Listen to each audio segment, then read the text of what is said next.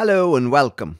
Today we're looking at the implication table, and we've drawn the implication table on the right of our primitive flow table. The purpose of the implication table is to reveal the possibility of compatibility between the rows of the flow table. So we're going to show you how to use it now. Watch closely and learn. There's three possible things you can put into your implication table. You can put a tick, an X, or a dependency. Now notice where the rows and columns intersect. At the very top square, I have written AC. In the square that relates to AB. The B has intersected the A, and that square is the AB square. So that square, I'm comparing the A and B rows. And the reason why I have written AC is there, look, A, C. Meaning that in the first column, because we have a don't care condition here, that we can merge that to G. In the second, we can merge it to F. In the last one, we can merge it to B1, because the B has a 1 there. But in the middle column, the column there where it says 1, 1, notice, if we merge, whether we can merge or not is going to depend on C. We don't know what C is yet. We're not checking C, but we see that in order for us to merge the rows A and B together into a single row, A and C would have to be compatible with each other. So we write AC in here so that we can check the compatibility later on. So let's move on. In the next square, we have put an X, a big bold X. Why did we do that? Well, that is the intersection of the A and the C row. So basically, we're trying to merge the A and the C row. We're comparing them. So once again, we have no problem in the first column. When we compare the A and C row, we see that we don't care.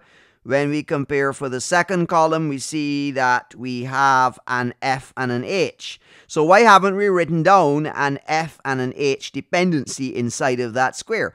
Because when we come to the third row, we observe that we have a 0 output with the A and a 1 output with the C.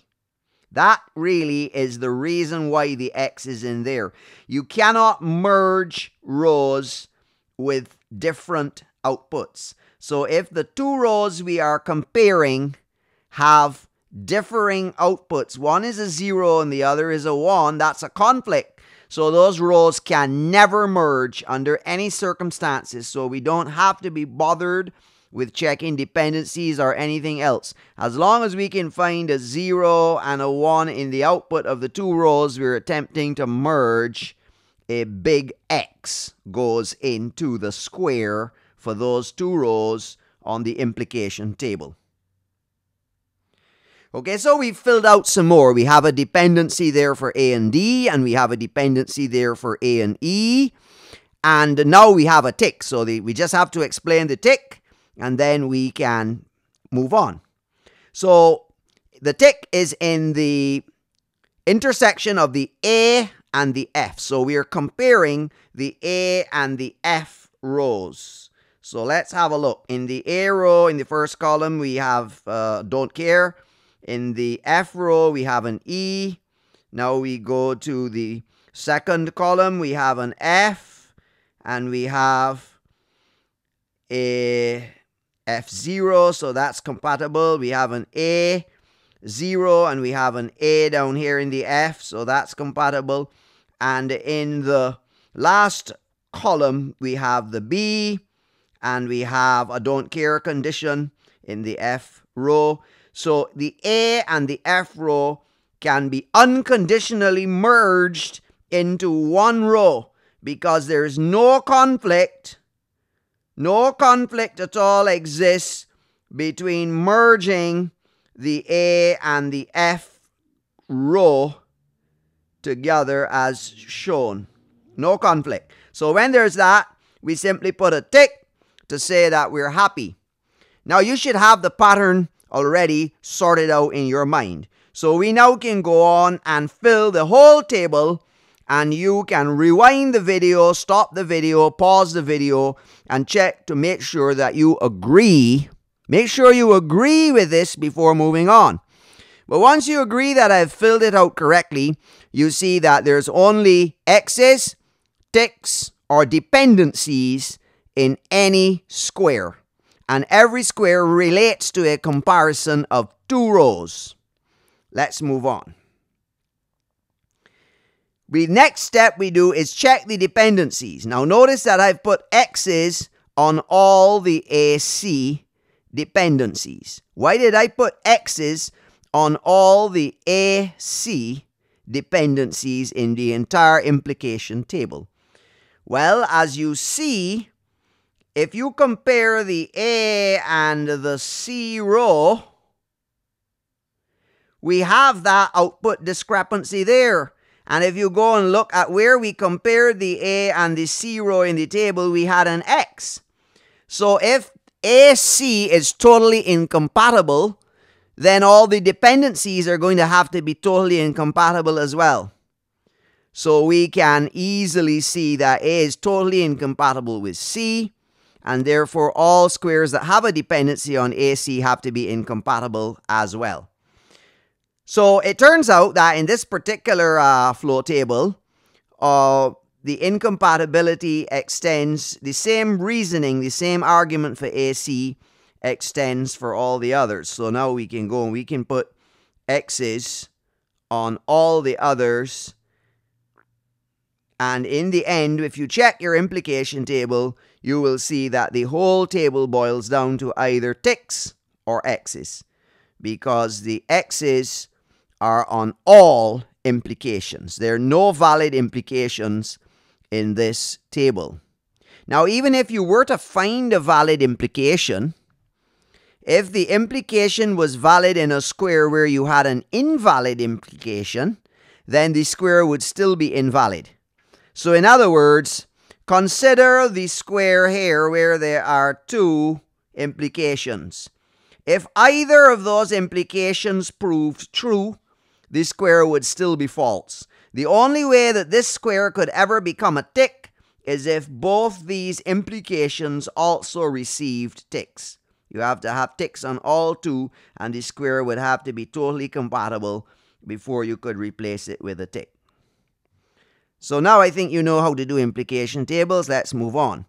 We're now considering a merger diagram. That circle over there on the right is a merger diagram. So what are we doing with the merger diagram? Well, we see that we have a line drawn in the merger diagram from D to E. That means that there was a tick in the D to E square. And there is. Look at it right there. So there is E, there is D, and we have a tick. So basically, what we're going to do is we're going to connect the states around the circle that are ticked. Okay? So what do we do next? We have an A to F, and we check the A to F, and there we see that the A and F have a tick as well. So wherever a square has a tick, you want to draw a line between those two states. And when we finish out the table, step by step, we end up with those lines. Now, what does our merger diagram tell us? Basically, we have to look at the merger diagram for shapes. The only shapes we're interested in apart from the lines that connect two states is the triangle and a rectangle with both diagonals included. We have no rectangle in there with both diagonals included, but we have two triangles and two separate line segments. The triangle means that the three states connected by the triangle are a set, whereas the single line only connects the two states, so it's a set of two. So we have a state AF, because that's just the line between the two, a set AF. Then we have DEF is a triangle, and then we have CH, which is just a set of two, and then we have BGH, which is another triangle. So we get four sets out of this merger diagram.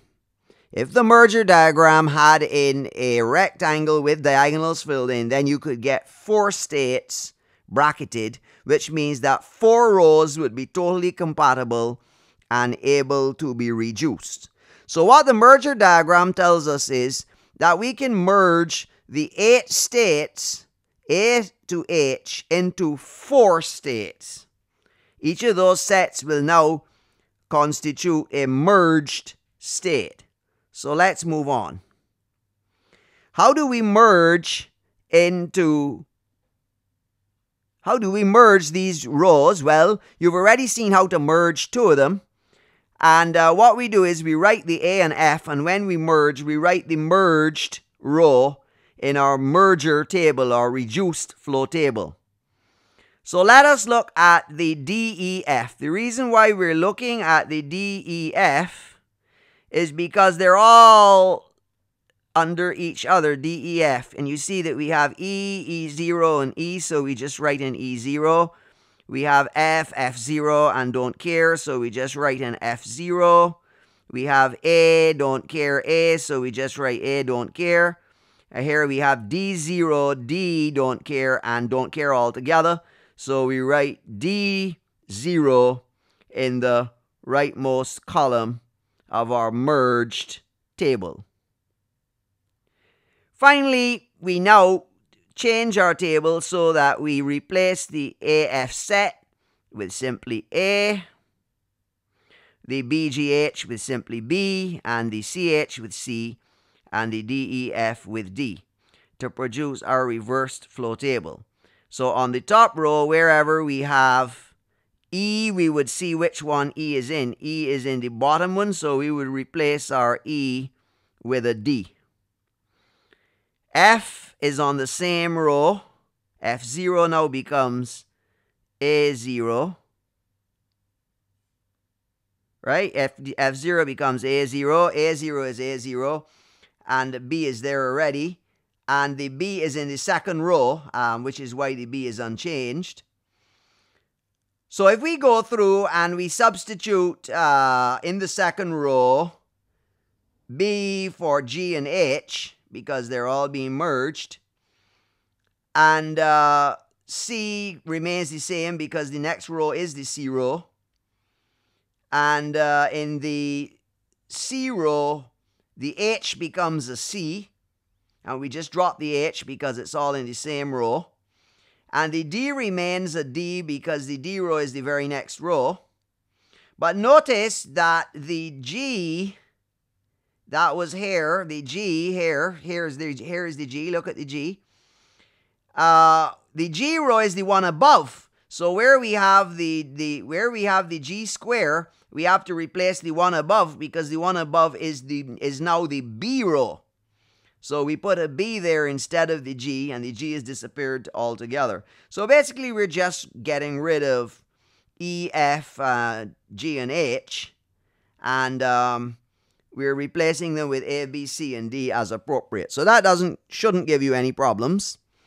And so now you know how to go from a primitive flow table to a reduced flow table. Thanks for watching, and we'll see you in the next video.